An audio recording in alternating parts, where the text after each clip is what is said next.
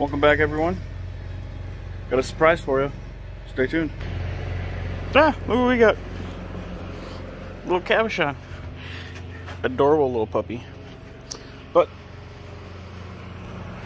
we're back to this 2012 Dodge Grand Caravan. I have a citronella candle burning because we have those little no-see-em gnats. Something horrible right now. So what we're gonna do, I'm gonna go around and break all these free quick. I'll be right back. So I got the right front up in the air. I'm struggling today. I'm on the struggle bus. I'm fighting a migraine. Dude over there is mowing the lawn. It kind of sucks. So I'm gonna go ahead and finish pulling this wheel off. I'll show you what we got. I'll be right back. Okay, here we go. So these are just trash rotors. Pads are getting down there too, so we're just gonna replace all of this. We're actually gonna end up selling this car, so it makes sense just to, you know, make it nice. So we're gonna do front and rear brakes. So I'm gonna go ahead and break these loose. So I'm not sure what size that is down there. Well, whatever it is, it's bigger than a 19. And then I think these are probably gonna be 13 mil. So we'll go ahead and grab some tools. Go ahead and pull these two 13s off. And then these are probably a 21. So I'm gonna get all those off. I'll be right back. So here it is. That's off. Caliper's hanging out there. Those two rear bolts, they were a 21. And remember, whenever you do brakes, always grease these. Always grease these, guys. There is actual slide grease out there. However, I don't use that stuff. I never have. Well, I guess I can't say that. I used to, but I've had a lot of these slides seize up using the caliper slide grease, so I use Lucas Red. It works great, and I've never had one of these seize up since then. So that's what I use. Use what you want. It's up to you. I do use one of the old pads, and I put it like that, and then I press that piston back in. These ones are not, they don't spin as you push them, so you're good there. So I'm going to go ahead and get these greased, get this pushed the rest of the way back in there. I'm pretty sure it's pretty close, and then I'm going to go ahead and get this off. A lot of times these things seize on there. It corrodes right here, so just spray some PB Blaster, you know, around here, around the hub, and then around the studs. Then you might have to tinker it a little bit with a hammer. So I'm going to go ahead and get that done, and I'll be back. Okay, so welcome back. So here we have the rotor off. For those of you that are educated and know, this rotor is for the driver's side, not the passenger like what it's on right now. And I'll show you why. So these ribs, the slots, they should point to the back of the car. Well, they're pointing to the front.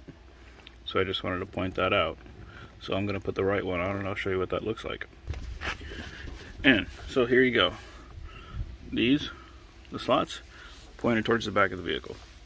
That's the way it's supposed to be. Typically, they are labeled, but these ones are not. But that's okay. Not a big deal. So I'm going to go ahead and finish putting this together. So the next thing we're going to do is we'll put the caliper bracket back on. Remember, grease these slides. So I'm going to go ahead and get that done, and I'll be right back.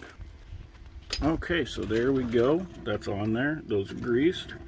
They move nice and freely. I do not have the torque specs for these yet. I'm sure that it's a couple ugga-duggas, but I will make sure and find those, and I'll put them in the comment, or not in the comment, but in the description. That way you guys are doing it right. Most of the time your brake pads or shoes, well, brake shoes you have to buy a hardware kit for, but sometimes when you buy good brake pads, they'll come with new hardware. I have not opened mine yet. We actually got a Detroit axle kit offline. I know it's a minivan drilled and slotted, super overkill, but why the hell not? So I'm going to go ahead and open up my front brake pads, and I'll be right back. So looky there. We have ceramic pads and a new set of hardware. And those are easy. They literally just pop out of there. All it is a little guide for the brake pad to ride in. You can get rid of those, put the new ones in, they just push right in with your finger. So I'm going to go ahead and tighten this down, put those in there, and I'll be right back. And so, here we go, all put together. You notice I didn't put grease right here. A lot of times you can, well, I mean, you still can with these, but so I didn't, because these have these anti-squeak plates. So you shouldn't need to. And I kind of want to test these out to see if they're going to squeak or not. So I didn't put grease on there. Should I need to, then I will. But there's actually some anti-squeak paste you could do on there also. But I'm going to go ahead and button this side up. And then I will tackle that passenger side. And for those of you that are wondering, there's 4 little scabs on my nose. It's from a cat. Yeah, when we introduced the cats to the new dog, they were just thrilled, so they thought they'd give me a high five to my face. So that's what happens. But anyway, I'm gonna finish this, put this wheel back on, and do that other side. But for today, that's it. We'll do the rear brakes in another time and walk you through that as well. But for now, from this lovely humid Iowa weather in October now, it is. Like, subscribe, comment. Deuces, everybody.